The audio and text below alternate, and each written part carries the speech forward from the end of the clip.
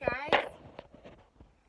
So I woke up this morning and I was doing some breath work and affirmations and really just feeling into this amazing energy that just came in. Like I really feel great. Like I woke up and I was just like, wow, like that's some really powerful energy right now.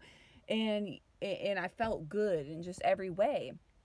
And so I started writing down some downloads, and then those downloads turned into automatic writing. And that happens for me a lot. That's like just one way spirit's starting to work with me personally, and the gifts that I have, and how messages and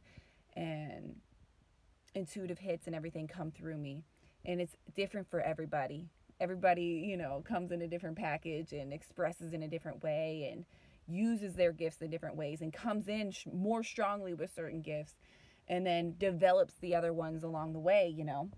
It's almost like you have these initiations, and once you hit these initiations, which I feel like I've recently just went through a huge initiation these past couple weeks, and it feels like, oh, I finally came past that.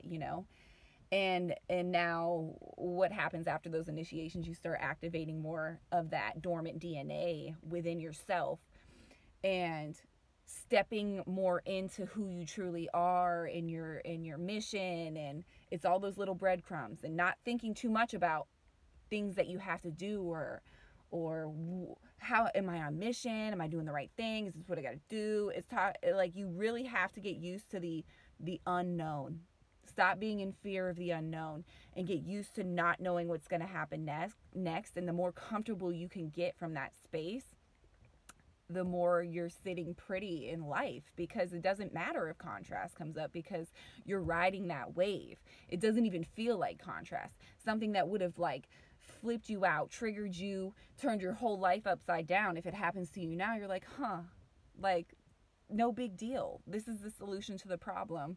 You know it in that moment. Spirit's with you. The universe is with you. You just have peace in those moments of chaos, and which is literally our world right now. It's like, how can you master that, right?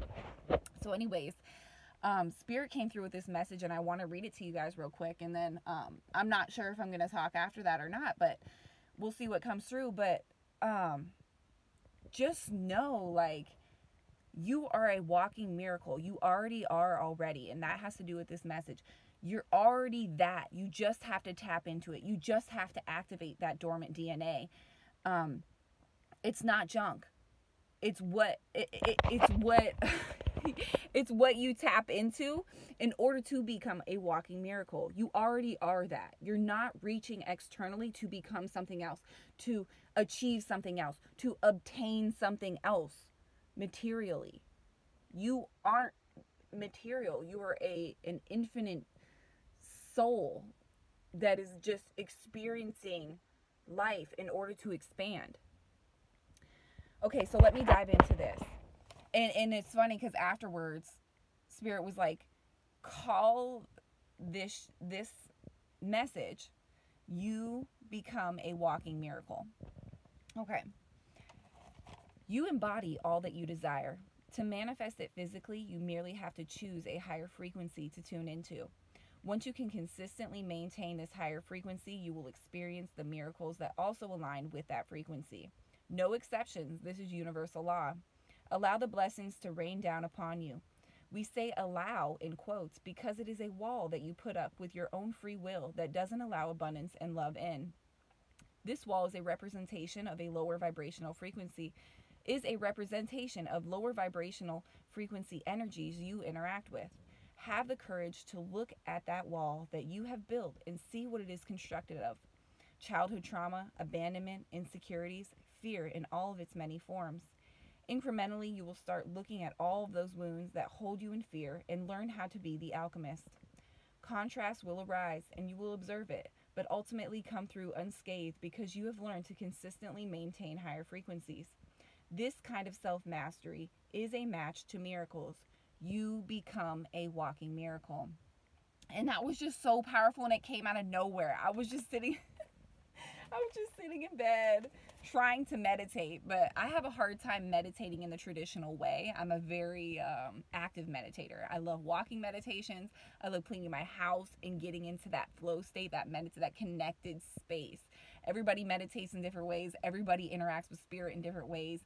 Everybody expresses their gifts in different ways. That's why it's important for us to talk about our own personal experiences with each other, because when those parallels or those those things connect with other like-minded individuals, that's important. It makes us feel less alone. It makes us feel like, okay, other people in this world understand how the universe works, how to interact with it, how to co-create with everything around you, how to make contrast feel like bliss, and that's just it. You sink into those high vibrational energies. And I say sink, and it felt weird because it was like sink. Oh, that feels dense. That feels low. Like, why did you even use that word? Like, but you really step into, I should say, those higher vibrational energies and learn how to maintain them. That means when triggers come up, learn how to be the observer. Learn how to not react. I will forever repeat this stuff to you guys, because that is where the work is. That is where all the growth is. People think it's just obtaining all this information about spirituality. Yes, that's beautiful and it can help guide you along the way. But at the end of the day, it's you working with your own self. You want to save the world. You want to help the world. You want to come here and do what you literally came here to do. Raise your own vibration. Work on your own self. Work on how you interact with others. Work on how you interact with life in general.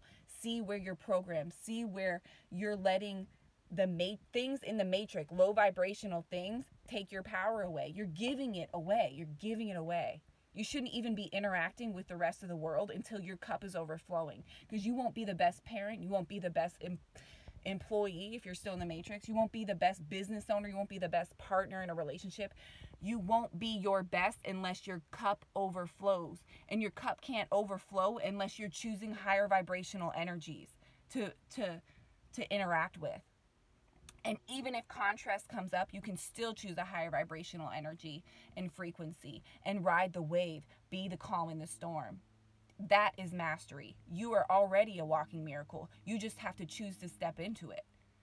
You're like, whenever you feel like miracles aren't happening for you, whenever you feel like life doesn't feel very good, it's because you're choosing to play in those energies. You're choosing it. No matter what's happening to you, you are choosing the way that you feel.